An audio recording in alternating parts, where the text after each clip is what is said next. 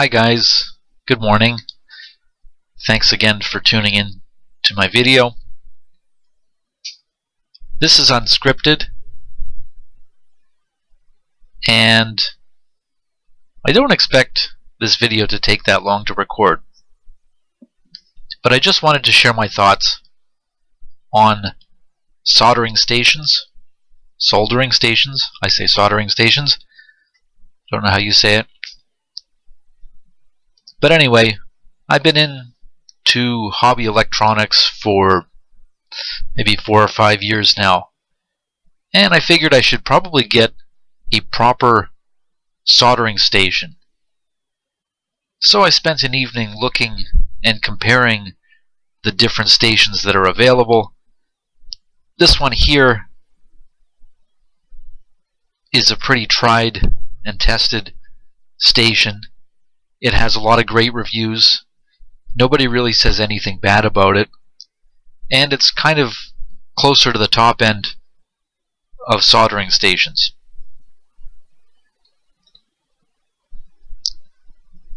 Now I could go into measuring and comparing all the features, but that's going to get away from the point that I really like to make. I'll try to get to that later.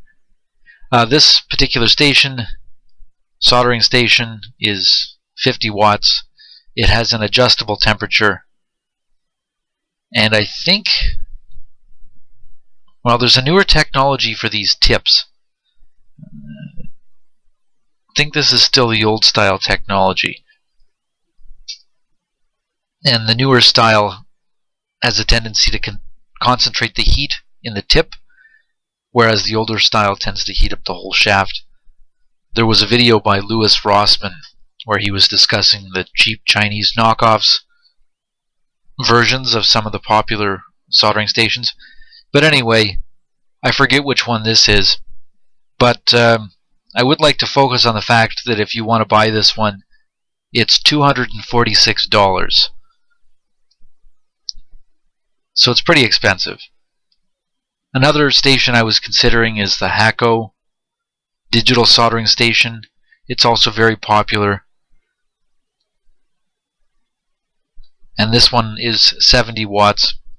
There must have been another page for this, because I know this one is a very heavily reviewed soldering station. For some reason this particular page is only 3 customer reviews, but this one is almost like the Weller. It's a really popular one. And if you know about soldering stations, I don't even need to tell you that. You might be more of an expert at soldering stations than I am. But here's the point I really would like to get at. These are too expensive. They cost too much. Oh, I know they're probably a better built device. There could be components inside them that are higher quality, could be built better. It certainly looks like a higher quality device, but $250 before tax and before shipping.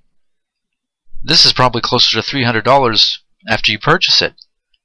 And so I'm left wondering, what makes this soldering station so much better than what I'm currently using, which is this, which is a 25 watt soldering iron. Right? And I will leave that open for the comment section. If you have an opinion on why this is so much better than a cheapie, then I would really like to know.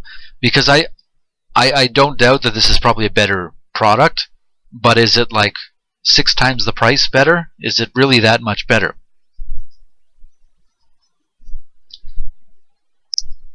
This is what I've been using for the last 5 years. When the tips wear out, and they have, I go to the store and I pay $9.99 and I get 2 brand new tips.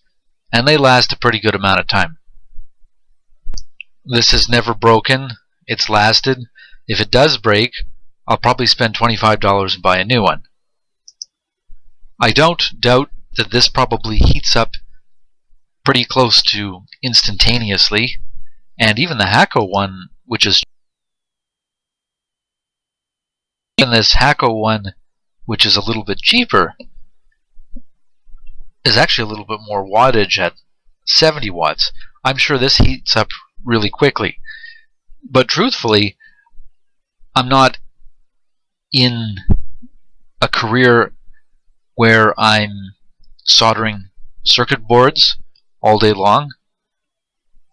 That actually doesn't sound very healthy. I have actually worked in electronics manufacturing, but I didn't work in soldering. And certainly for a career, for on-the-job work, you would probably have to invest in something like this, if not something even more expensive. I know there's even more expensive stations out there. But for me, I've never really had significant problems waiting for my iron to heat up. And if I had to, I could wait 10 or 15 seconds and it's probably hot again. This one I'm talking about. So this instantaneous heat that maybe a 70-watt soldering iron provides, it just doesn't really seem to be that important to me. Not for the price. I'll try to re-sum up what I'm trying to say. I've been into hobby electronics for 5 years, and I figured it's time that I paid for better equipment. So I started looking into the equipment. And then I kept asking myself, why is this a superior product? Why do I need to own one of these for nearly 4 or 5, 6 times the price of what I'm currently using?